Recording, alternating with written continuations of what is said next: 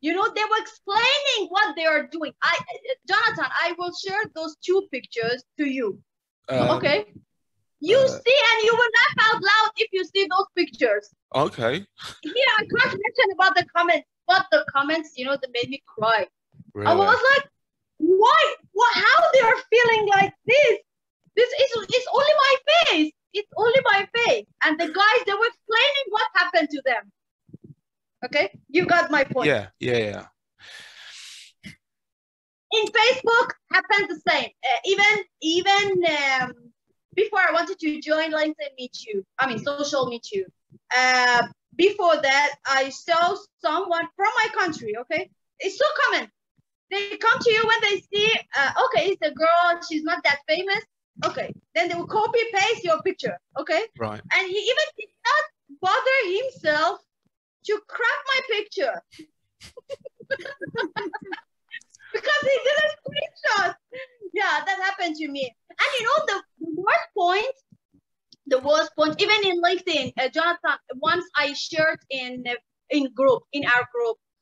I'm pretty sure it was a guy, but he was a scammer. He introduced himself to me as one of the famous American fashion model. Right. Okay. And he said, I'm her. Why it was not her? Then he got my pictures from Facebook and Instagram, and then he started promoting me in LinkedIn. Anywhere else you see my picture, except on my own page, make sure it's a scam and they're abusing my picture. Well, yeah. That's interesting because the ability to copy photos off an internet page is like right click, save picture as. But I've noticed that, so if I'm making a presentation, I'll use things that I get off Google Images. And I've noticed that on Google image search, quite a few of the images, if it's associated with a publisher or an organization, you right click, save as, and rather than saving as a JPEG, it saves as a GIF, which can't be opened. Yeah. So how much do you think social media companies, if that can be done, why are they not doing that? What's your thoughts, Anasuya? I don't know. They think that maybe audience, they're looking for the audience. Like even I saw one post, I don't know, Gazelle, if you have seen in Facebook, mostly the Mark Zuckerberg, he posts some hilarious picture. He said that, okay, no, it's fun. Then somebody are asking, what, are you sure that this is fun? Do you think, man, like some kind of pictures that, you know, they feel like it is attracting this, growing the audience, you are getting so much of attention, mostly, you know, this is like to get the attention, to get more audience so that their platform will not stop. And this is how in Instagram also, right? They are doing it. Same thing they're doing it. They don't want to block instead. Now I want to tell you the bad news. Anytime I try to report those profiles since a very long time ago until now, recently that happened to me on LinkedIn. I got a screenshot. I will share in the group. Okay. They say it is not opposite our terms and conditions. Yeah. So you actually complained, and they basically.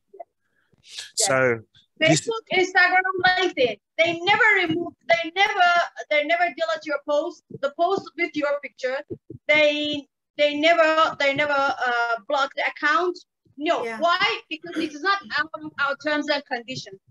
Right. So here's what we should do then. Gazelle, how easy is it to set up a group on Facebook? It's easy, yeah? To set up a group on Facebook, it's fairly easy to do, yeah? It's really easy, but they won't delete that. They won't delete that account. No, okay. So look, what I'm going to do is I'm going to put in the chat now the logo for the SocialMeToo. Could you start that group like while I'm talking to you? Like, if we do it now? Yes. Yeah. Of course we can. Okay, if you set up that while I'm talking, I will send you. Hold on, back one. I'll send you the images. We like action. That's what it's all about. Right. Okay.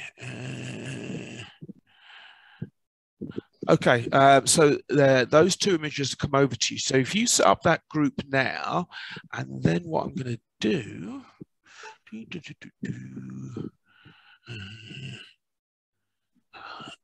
right,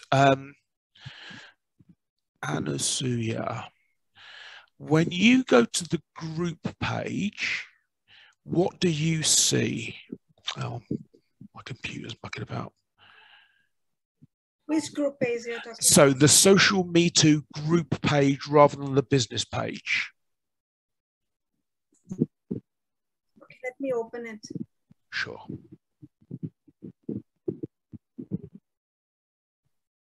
Okay, I have to enter my informations like your number, phone number, password, and you have to agree and join, right? All these formalities.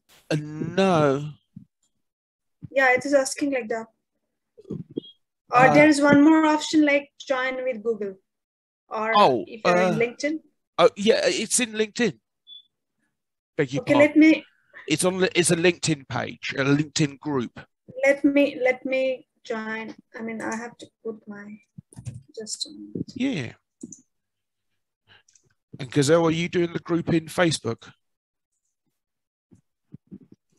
I can create a group in Facebook with SocialMeToo. Because basically, go on. We need you to be there. Well, here's the thing. So I'm not there, but because Facebook is such a jungle, what we can do is if we start a group there where people are posting their stories, and then you can post. So I only have LinkedIn, but what I can do is I can have the conversations with people that come out of the group. So what we're trying to do is we're trying to make it easy for other victims to share on a small scale. So they might put a post up saying, look at this screenshot from this morning or something like that. And then because they'll be feeding into the group, you'll be looking at it and you can say, well, do you want to be on a show?